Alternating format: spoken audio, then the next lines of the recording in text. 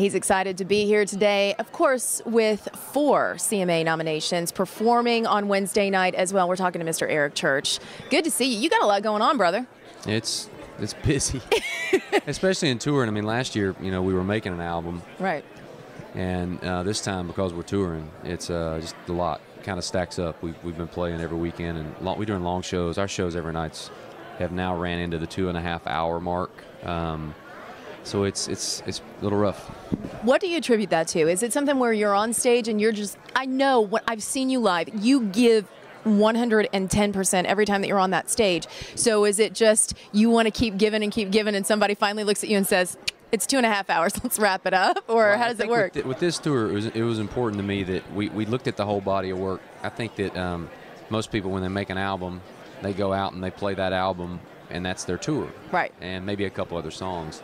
I wanted to go back and play all of them. And the interesting thing with our fans is the more obscure song on this tour we play, the louder they get. They're finally getting that we haven't played these in a while. And the last time they saw these may have been in a little bar or club in Louisville, you know, and they're getting that. And so we're trying to continue to feed that. So when you get out there and start doing that, there's a whole section of the set where I just start audible and I have hand signals. Look like quarterback. I have hand signals with the band.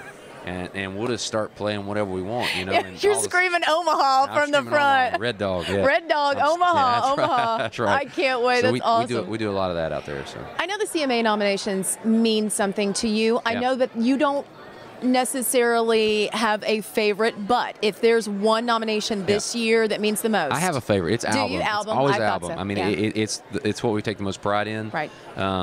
We've made a career out of making albums, even when a lot of times we couldn't get songs played on the radio. People still bought in to the entire project, and that's how, with 3 essential hits, we've only had 3 number ones, but we play 27 songs in our set list and no covers.